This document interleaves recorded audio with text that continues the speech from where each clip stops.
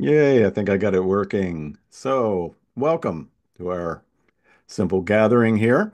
The Sermon on the Mount is what we've been looking at for the last number of weeks. And the Sermon on the Mount concludes with three contrasts. The first is a contrast between the narrow gate, which leads to a narrow pathway, which leads us in to the tree of life. It leads us into life. It leads us into God. It leads us into God's heart. But it's a difficult path. In order to travel that path, it goes through the fire, it goes past the sword, it goes by way of the cross. It's the path of resurrection, but standing between us and the resurrection is, of course, the cross. And Jesus said for us to take up our crosses daily and follow him. The second contrast is between false and true prophets or guides. There are many false guides who would try to tell us that the wide gate and the wide path, the path which um, traditionally in literature is called Primrose Lane, um, is the way to go, and that in fact that's the way God wants us to go. And so there's a danger in following the wrong people. And then this final contrast, of course, is between a house that's built on the rock and a house that's built on sand. So it has to do, obviously, with foundations. Jesus said, and it's recorded for us in Matthew 7:24, everyone then, or some translations say, everyone therefore, uh, or some of them start with therefore everyone then who hears these words of mine and acts on them will be like a wise man who built his house on rock. The rain fell, the floods came, and the winds blew and beat on that house, and it did not fall because it had been founded on rock. And everyone who hears these words of mine and does not act on them will be like a foolish man who built his house on sand. The rain fell, the floods came, and the winds blew and beat against that house, and it fell, and great was its fall. The word that's translated great there could also be translated gigantic. It was a gigantic fall. So Jesus uh, begins this last contrast with that word then or therefore, which ties us back into everything that he said. Everyone therefore who hears these words of mine, what's he talking about? He's talking about all the things that we've read in chapters 5, 6, and 7. Everyone who hears those words and puts them into practice is a wise person, and those who hear them but don't put them into practice would be foolish people. So Jesus is inviting us to embrace the kingdom of God, to join God in making all things new as God unites heaven with the earth.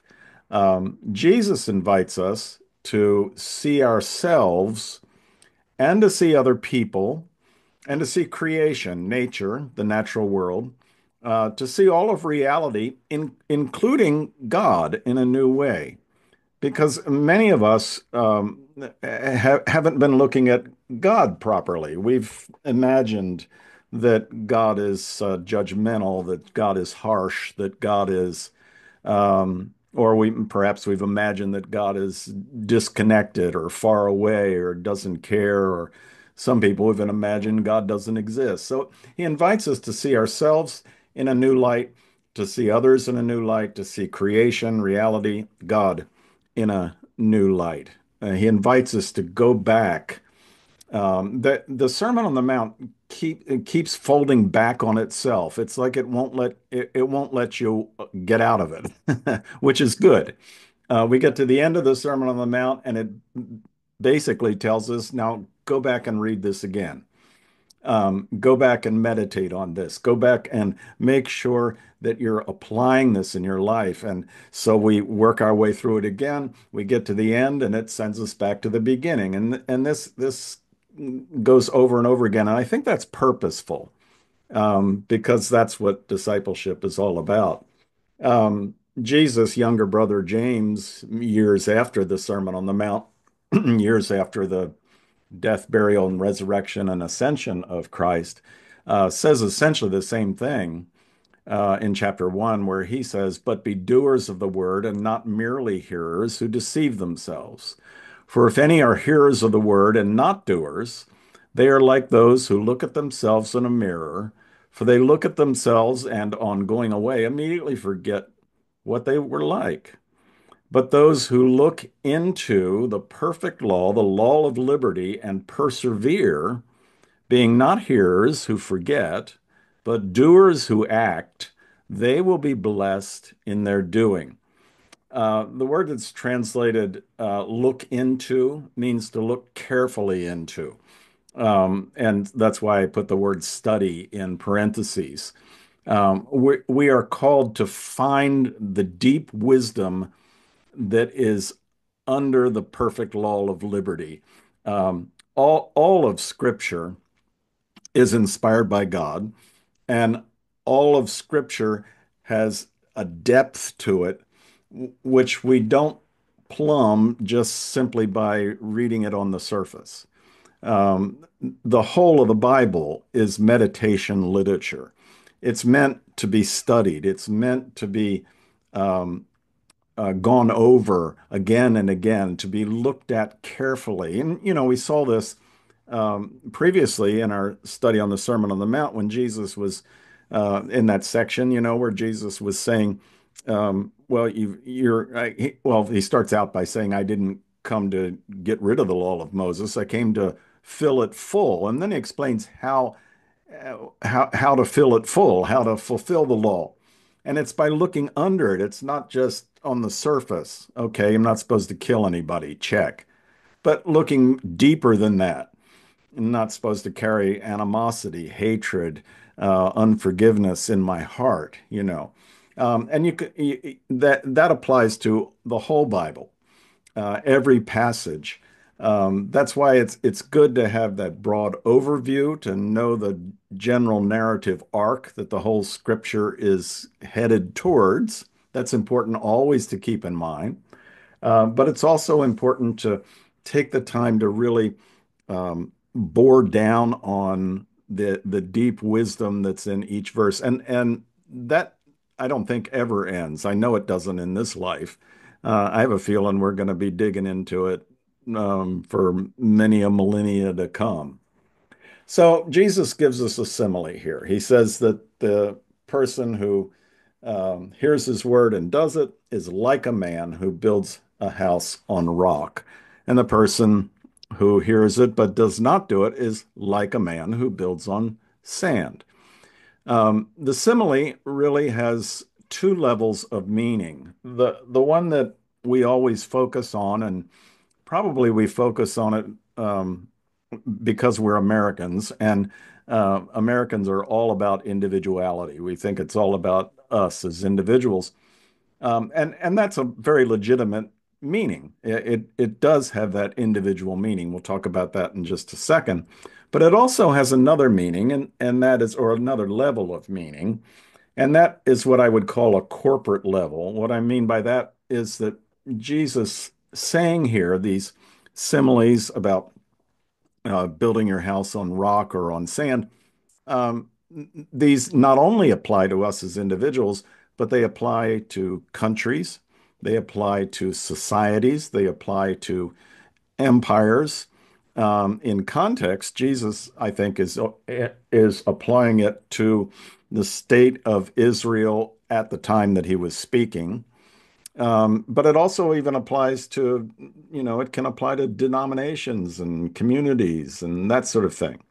But let's look at the obvious meaning, the one that we see all the time, and that's the individual meaning first, and then we'll come back to the corporate one. So he's told us that hearing his word but not acting on it leads to a gigantic fall. And there's always the danger of hearing God's word, whether it's in a Bible study or whether it's in our own personal reading or in a sermon, and walking away and forgetting the message. It's something that I struggle with my own teaching. There are many times when I'll prepare when I have prepared a sermon or a Bible study, and I present it, and I don't mean to be a hypocrite. I present it um, truthfully and honestly. I really mean it. But then it dawns on me, uh, I think because the Holy Spirit's tapping me on the shoulder, sometimes months later, hey, now this is something you know what this means, but you're not doing it. It's easy to do. It's easy to run on autopilot. It's easy for us. In fact, in some branches of Protestantism, especially, I should say North American Protestantism, especially, um, we tend to separate faith and discipleship. It's like, um, it, and it's usually not put this bluntly, but it's like we are teaching people, well, have faith in Jesus. That's your ticket to heaven. And then if you want to, really get serious about following him. Uh, that's not biblical.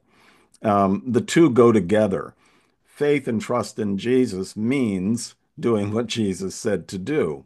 They're inseparable. So, Jesus warns us that hearing without acting is going to cause us to miss the mark. It's going to cause us to have some sort of a collapse in our lives. Um, if we're not doing what Jesus said to do, then we're building on sand. It's not enough to have proper doctrine, to have our belief systems in order, um, you know, to be members in good standing of a faith community, to engage in sacraments or rituals, um, to be a good law-abiding person. All of that um, is not enough. Those are all good things. It's good to know doctrine. It's good to have your belief system um, in in healthy shape. It's good to belong to a group of people who are trying to follow Jesus, and um, liturgies and sacraments and rituals can be very, very powerful. And of course, we're all supposed to be law-abiding people, unless the law is commanding us to do something contrary to God's will. Um, so that's all good, but we have to be doing what Jesus said in addition to those things. If we are going to build our lives on that rock foundation. Jesus in this simile says, the person who builds his or her life on uh, or solid rock foundation, the rains fall and the flood tides rise and the wind blows, but the house, the life stands strong. We, all of us as individuals, we experience trials and tribulations, which are likened unto a flood here in Jesus' illustration. Um, we all experience difficult times. Maybe it's bereavement, the loss of someone that we love. I know when our son Elliot died, I for many, many months, I just the flood analogy was really applicable because I felt like I was drowning. I felt like somebody drowning you and you come up just to gasp for air only to get pushed back down under the waves again. Some people go through terrible divorces. They deal with chronic illnesses, all kinds of trials and tribulations, and difficulties. And then there's the final flood that all of us are going to face unless Jesus comes first, and that's physical death. Um, the one, and you can think of physical death as being like a flood that sweeps us away from this life. But if our lives are built on the rock foundation of not only hearing what Jesus said to do, but actually doing what Jesus said to do, then that flood is not going to wash us away. None of them are. None of those floods are going to wash us away if our lives are built on that rock foundation. You remember Lady Wisdom from the book of Proverbs. Uh, Her name is Hokmah. We talked about her when we were studying the book of Proverbs. Um, well, that's a personification of God's wisdom. And of course, Jesus is God incarnate. So, there's a lot of close similarities there. And we're encouraged in the book of Proverbs to, as it were, figuratively speaking, to take Lady Wisdom's hand. Um, if we are trying to discern uh, good from bad based on our own desires or based on our own intuition, that's sand. That's foolish.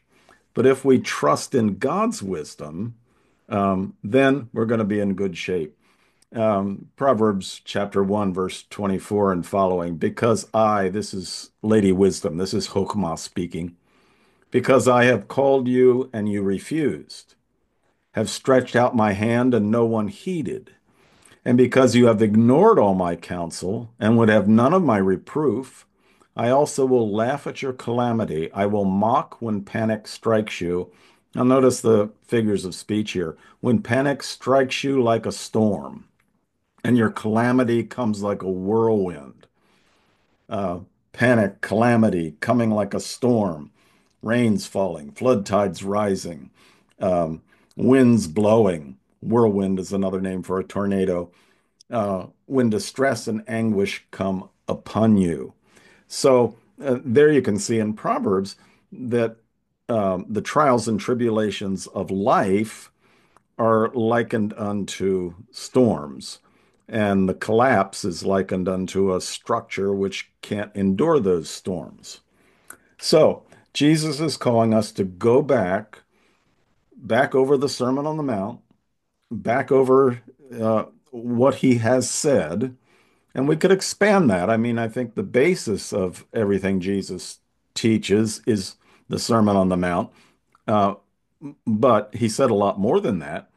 So, if you have one of those Bibles where the words of Jesus are in red, what he's saying is to go back and uh, let each of those, all that stuff that's in red letters, let it sink in, meditate on it, pray it into your heart, pray that it becomes part of our character so that we're doing what Jesus said.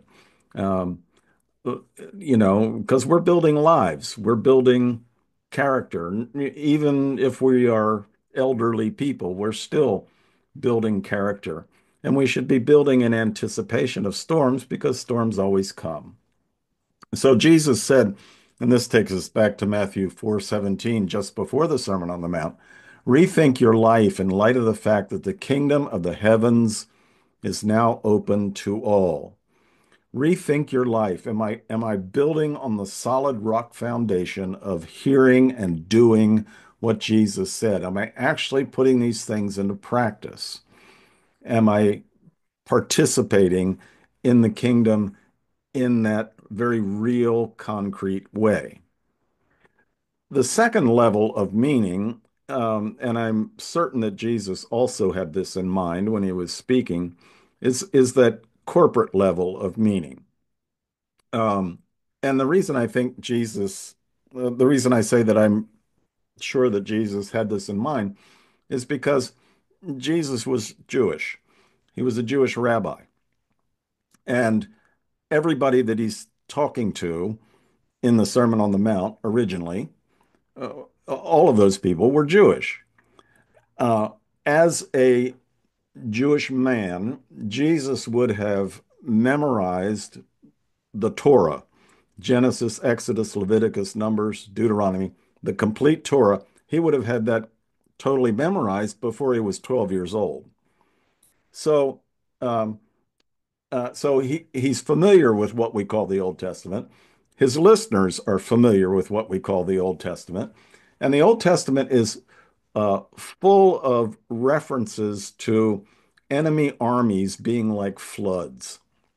For example, in Isaiah 8, verse 6, the scripture says, because this people, that's the nation of Israel, he's talking about the northern kingdom of Israel. This is after the reign of Solomon, after the kingdom split into the northern kingdom of Israel with its capital city of Samaria, and the southern kingdom of Judah with its capital city of Jerusalem.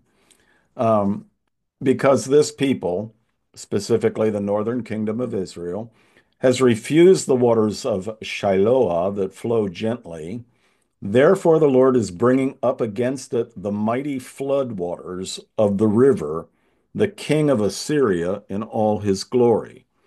So you can see there that uh, the Lord, through Isaiah, is equating the armies of Assyria with floodwaters. You've refused the gentle stream that brings life and health. And because of that, this huge flood is going to come. These armies are going to sweep over the land, which of course happened in 722 BC. Um, so you've rejected the waters of Shiloah. That's actually a picture of the waters of Shiloah today. In biblical times, this is where Jerusalem got its water. This was, I mean, eventually, well, let me back up. This river, this stream, flowed right next to the city of Jerusalem. So it was their source of fresh water. It was a gently flowing stream or small river of life-sustaining water. When um, the city of Jerusalem was under siege later during the time of King Hezekiah, Hezekiah had a tunnel built which allowed the water from this stream to be brought inside the city walls. And it was a rather remarkable engineering feat. And it's still there today. You can wade through the Hezekiah's tunnel. Always a fun thing to do on a trip to Israel. Um, but the point was that this is sustaining water. This is good water. This is water that's symbolic of God's gentle wisdom, his non-coercive guidance. But Isaiah says to the nation of Israel, you've rejected that, and the result is this flood. The Assyrian army is going to sweep in and destroy the northern kingdom of Israel, which it did, as I said, in 722 BC.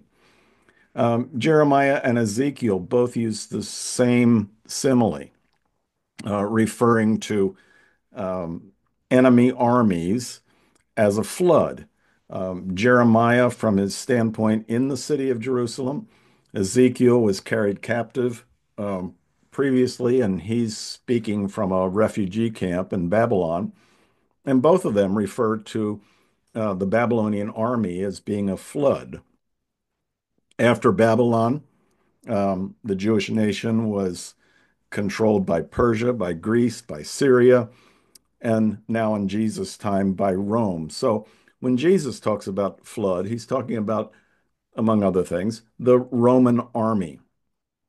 Um, he knew that Israel was on a collision course with Rome. And in what we call the Olivet Discourse, which is recorded in Matthew 24 and 25, Luke 13, and Luke 21, I mean, Mark 13 and Luke 21, um, that Olivet Discourse, it's when the disciples see the magnificent buildings of the temple compound and they say, look at that, look at this beautiful place. And Jesus says, yeah, that's it, it is beautiful. And you know what? Not one stone's going to be left on top of another.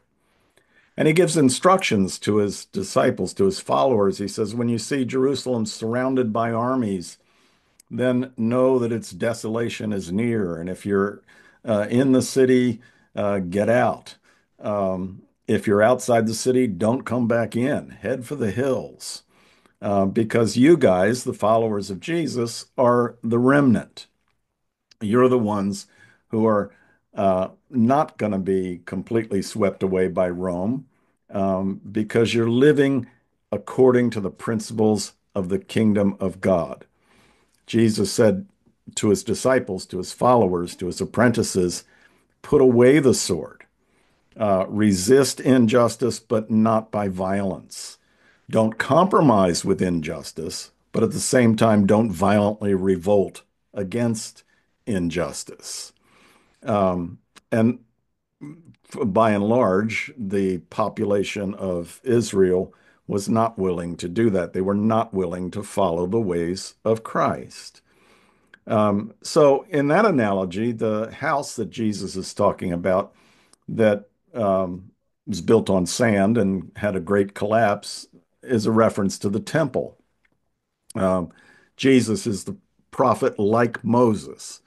And like Moses, he warned the nation of Israel. Remember, he turned over the tables. He drove the money changers out. He said, "You've turned my father's house into a den of thieves." This temple, this beautiful temple, which is supposed to be the center of Israeli worship, is built on sand. It's really worshiping, it's really not worshiping Yahweh, it's worshiping mammon, money.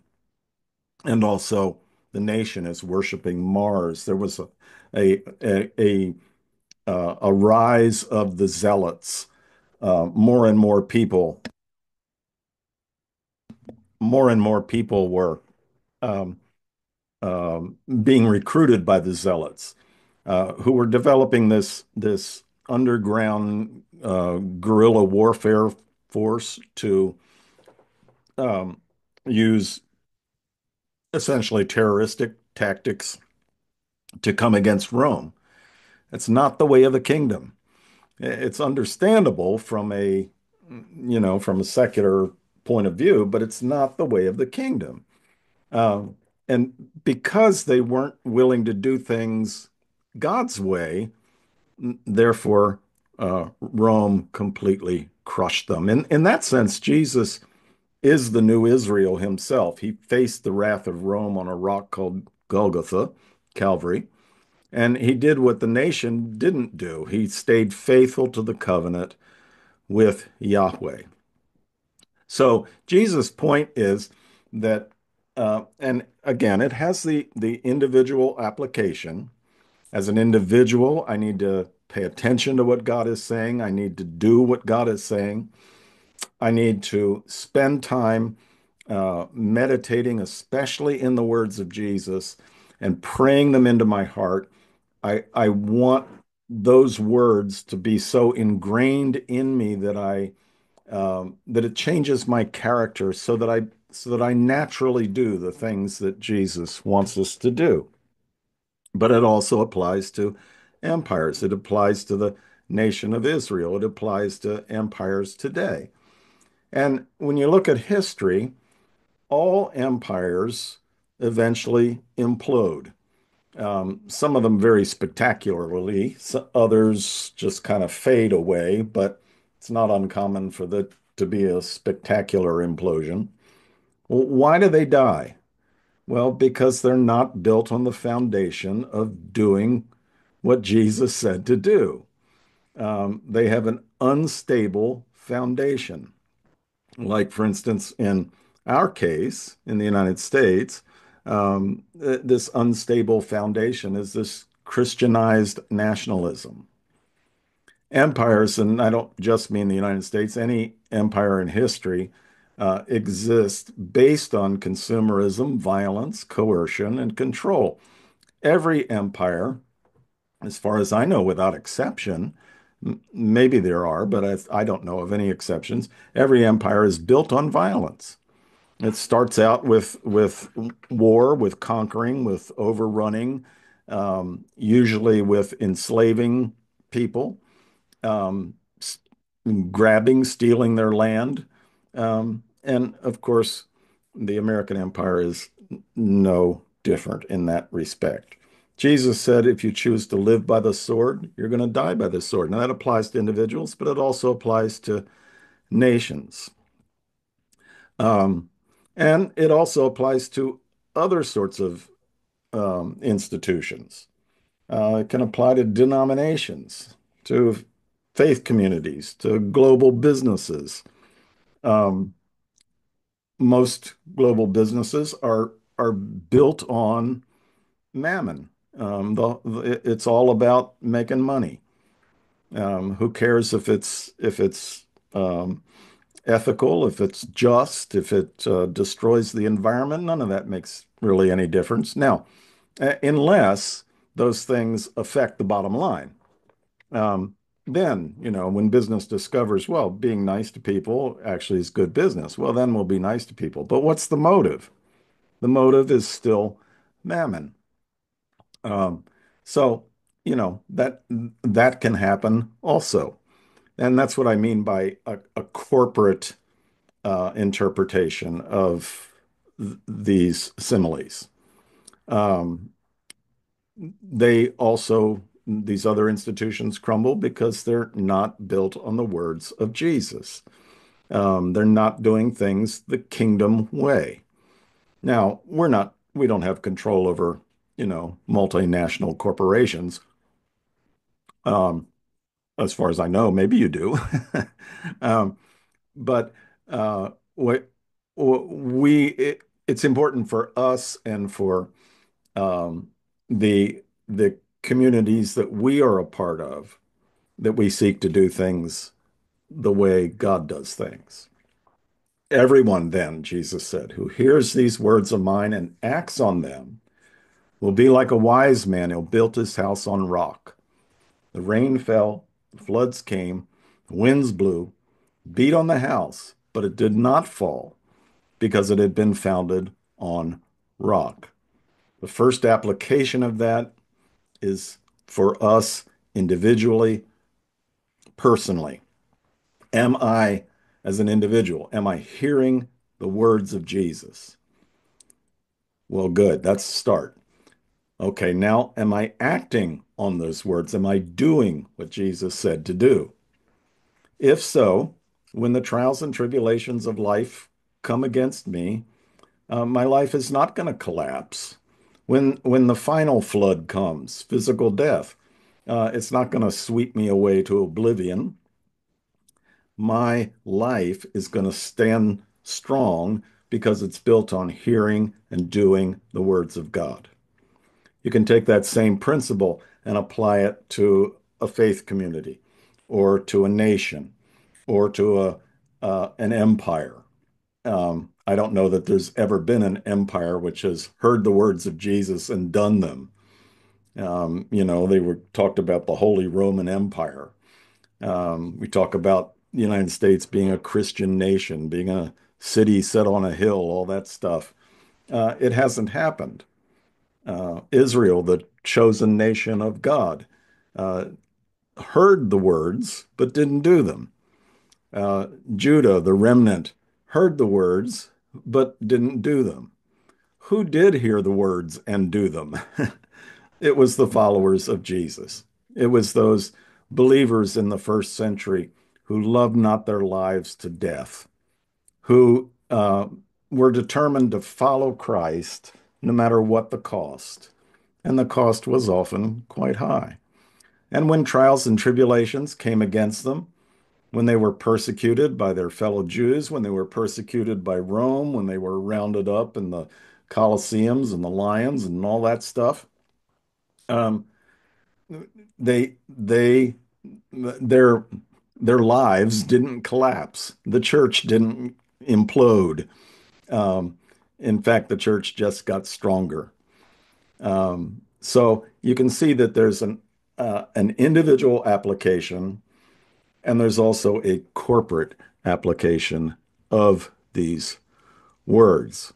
So I wanted to invite you to do a thought experiment, and I hope this doesn't freak anybody out, or it's not certainly not meant to scare anyone.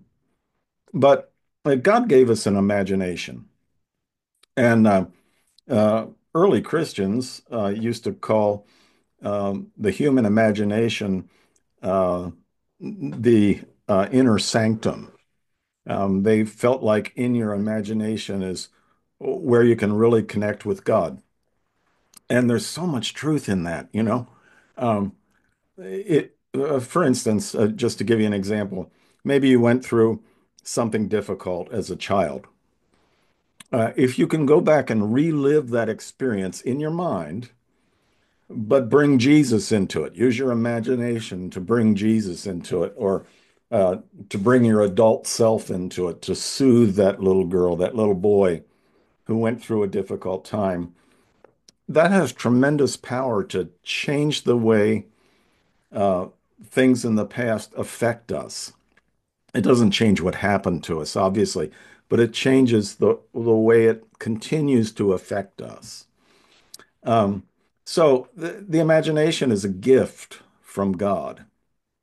Um, and in fact, we're invited all through Scripture to imagine a better world, to imagine a world that is um, to imagine the kingdom of God, where everyone is treated with fairness and with justice and where love prevails.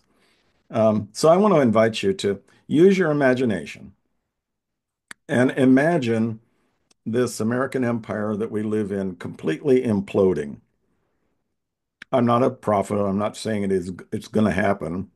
I'm just saying, just, for the time being, imagine that. And then describe what it is that you imagine. What does that look like? And then talk about what you would do if what you imagined really happened. Just a little thought experiment to think about how the application of Jesus' words apply to a nation as well as applying to us as individuals. Would you pray with me? Gracious God, I thank you for your loving kindness and mercy. And we are in such desperate need of the power of your Holy Spirit in our individual lives and in our collective lives. We need you, Lord, to show us not only what Jesus said, not only what the word says, but how to apply it in our lives. We need courage to apply it in our lives. We need strength to apply it in our lives. We need um, to have you so saturate us with your grace and love and mercy that it transforms and changes our very nature, our character, so that what we're praying is that you would mold us and shape us into individuals and collectively as a group of individuals, that you would mold and shape us into a people who spontaneously do what Jesus said, so that we would come to the place where we wouldn't even really have to think about it, that our natural reaction to a situation um, would be to respond as Jesus would respond. So if we're struck on one cheek, that we would naturally turn the other cheek, and so forth. Father, we ask that you would make these things to be real in our hearts and in our lives, because we want to be, and we want to be with people who are hearing your word and doing it. We want our lives individually and collectively to be built on the solid rock foundation of hearing your word and putting it into practice. In Jesus' name we pray. Amen.